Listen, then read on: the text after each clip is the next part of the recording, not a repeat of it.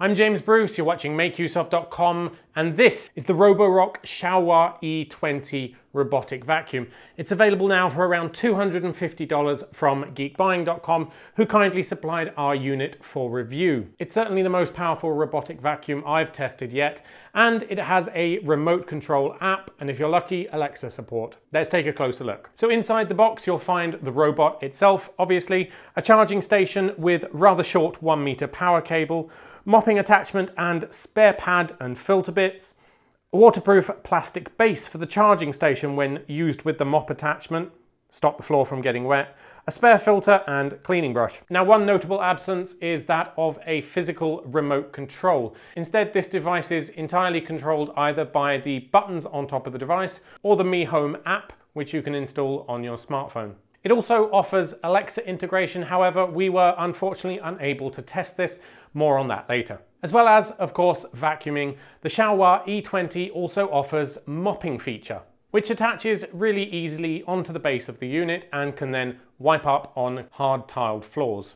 Now, the fact that it just clips onto the underside of the device is a bit of an advantage in that there's not a lot of fiddling with it to do, you just slide it on. However, the tank itself is rather small. Still, you probably don't want to mop an entire house with this anyway. And like most robot vacuums, the mopping feature feels like a bit of an afterthought that you probably won't use at all. It has nice big wheels on the bottom and in my experience had no problems getting onto deep pile carpets. So as I mentioned, the main way to interact with the device is through the app on your phone. In our testing, it worked really well. It was very simple to use and you can control the device from anywhere in the world.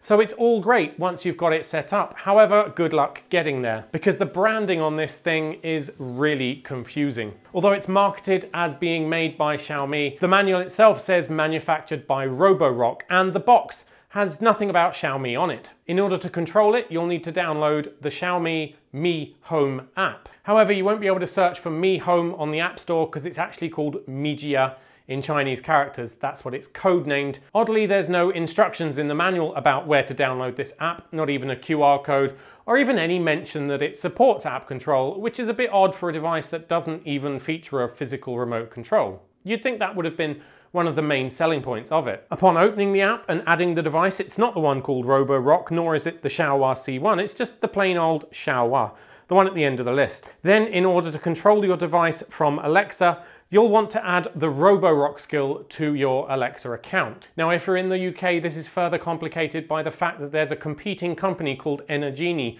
who also have a line of smart home products which are also controlled by an app called Mi Home, or probably My Home, but either way it's spelt M-I Home, exactly as the Xiaomi app is. Suffice to say, it's completely unrelated to Xiaomi. Confused, exasperated, you're not the only one, and I generally consider myself quite good at these things. However, that's not the only thing wrong here. If you're in the US and you want to use the Alexa skill, you need to ensure that you set the device up on the Singapore server rather than, as you would think, the US server. And if you're located in Europe, well then you're out of luck entirely. Thanks to GDPR, the skill required to control it over Alexa just isn't available in Europe. Regardless of what server you set the device up on, you won't find the skill in the Alexa App Store and therefore you can't control it. Now, I don't know who to blame more here, either the ludicrousness of a poorly thought out European data protection regulation or the fact that Xiaomi couldn't figure out some kind of a workaround to still let us use Alexa. Regardless, don't buy this device if you live in Europe and would consider Alexa control to be a defining selling point for yourself. On the plus side, the app works even in Europe and it's really simple to use, allowing you to control the device from anywhere. With more sensors than you can shake a stick at and some sort of camera thing at the front of the device, the Xiaowa E20 also offers some kind of mapping feature. Once you've let the device go on a cleaning run, you can open up the map and you can see a very pixelated view of what it thinks your room is shaped like and what it's cleaned. Now, there's no further functionality beyond simply viewing this map. You can't, for instance, tap on a particular area and say, do that bit again, it's still dirty. And I don't think it helps in future with regards to navigating the room. It is literally just a report. It says I cleaned 10 meters squared and these are the areas that I cleaned. Each time you run the robot on another cleaning run, the map gets regenerated, so you can see again where it's cleaned exactly. The app also sends notifications once the robot has finished cleaning and is returning to base station, just in case you'd like to plan your life around the goings-on of an automated robot vacuum. And one pretty cool feature is that if you lose the robot, you can ask it where it is, and then the voice will loudly proclaim, "Hello, I'm over here." Very cute. Of course, the important thing about a robot vacuum is how well does it actually clean. And in this regard, the maximum power output of the Xiaowa E20 is rated at 1600 PA.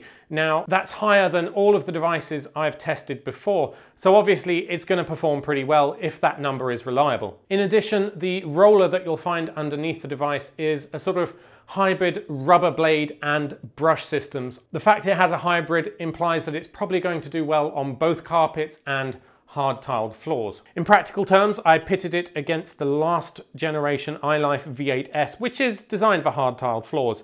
I set them both on spot cleaning, maximum power, and you should be seeing some fairly conclusive results in the video now. The problem with the V8S is that it tended to push a lot of the dirt outwards, and while it did work, it left a little bit behind. While the Xiaowa E20 really sucked it all, you can see the added power at work there.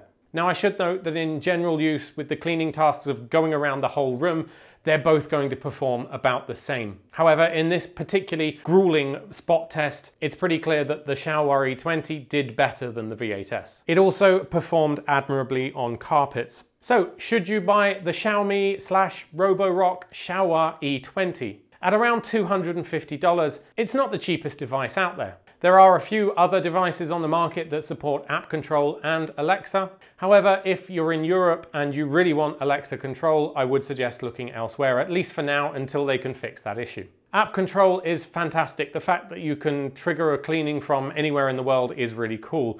However, the Xiaowa E20 suffers the same setbacks as every other robotic vacuum out there.